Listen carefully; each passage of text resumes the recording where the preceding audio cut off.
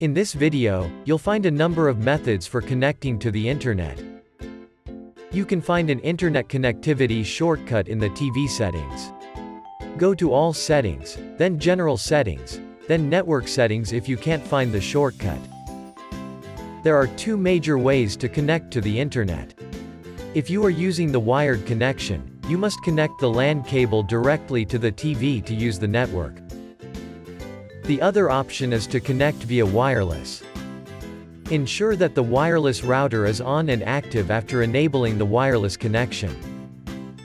Among the search results, select the wireless router name.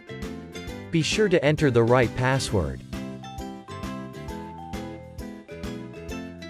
There are other options if you can't connect using this process or if you have another network protocol. In this menu, you can manually enter the name of a hidden wireless network, SSID. Select the correct security type. Connect with a valid password.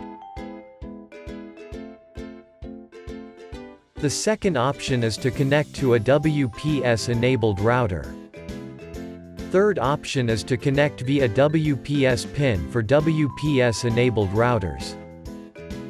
There are also advanced settings that allow us to make manual configurations, such as entering IP and DNS server address to connect to the network. Click the Edit button to make the changes. To configure manually, disable the Auto Assign feature. As a result, all the settings are available for editing, and we need to properly set up each one to connect with the configured router. After finishing, click Connect.